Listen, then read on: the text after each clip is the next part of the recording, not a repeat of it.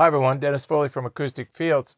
Today we're going to go over an instrument that we use a lot. We use a lot for noise measurements, but it's a real powerful tool for those of you who are wanting to understand acoustics, who want to understand how energy moves around in a room, wants to understand the difference between low frequency pressure and middle and high frequency ray energy or reflections. So it's a real good real-time tool to help you understand the physics of sound.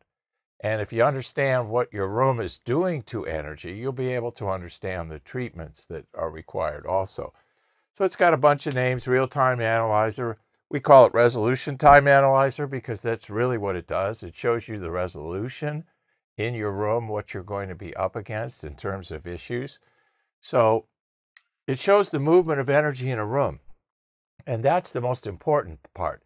And it does it in octave bands. And each octave band has 8 notes. We know that. So it's a good indicator of what's going on in your room. So a good way to look at this is just divide it into 2 parts to make it easy. Above 125 and below 125. So you can do 100 if you want. It doesn't really make any difference. For purposes of this exercise, more of a teaching tool for you. So divide it up into 2 parts, below 125 and above 125. And notice the movement of energy in each part. Okay? That's the thing you want to do. Look at the low frequency peaks. Look at the mid frequency above 125 peaks and dips in response. You're going to see some octave bands go higher. You're going to see some go lower. You know, there's this constant interplay of balance that you're trying to achieve, but your room usually won't let you. So that's where the treatment part of it comes in. 8 notes, we already went over that. Low frequency bands should move separately from each other. If they're moving in a group, that tells you that, you know, you got a lot of modal issues in the room. And also, if you see a peak that hovers below the rest of them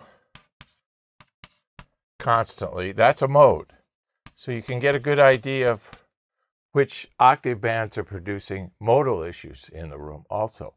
It's a picture of the energy that you can't see, that you can only hear. So that's the interesting thing about it.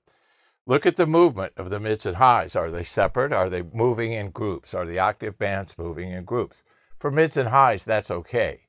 That shows a nice smooth transition between the bands.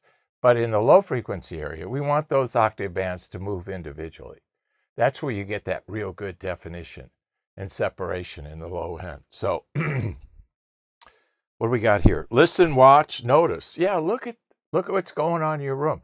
Play numerous sources. Play numerous songs that you're familiar with, and you're going to start to see over those different songs, you're going to start to see patterns. You're going to start to see patterns below 125 and patterns above 125.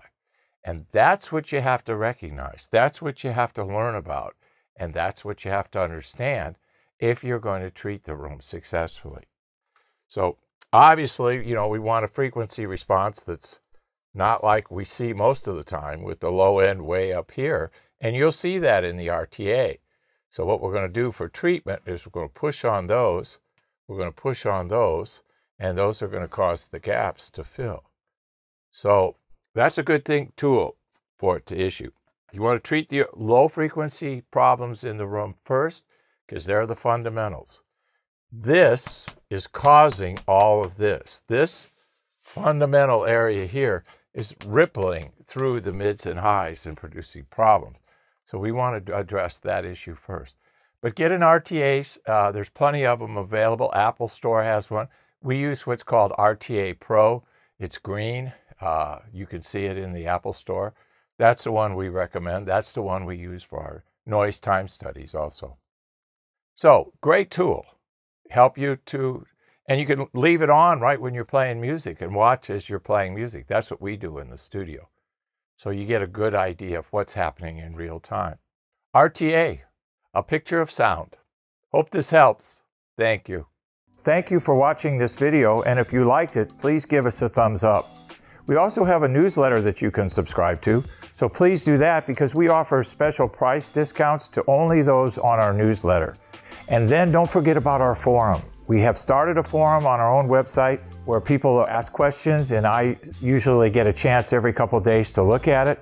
There's an interchange between people on the forum, and we'll give you real answers on a regular basis, so that'll help you.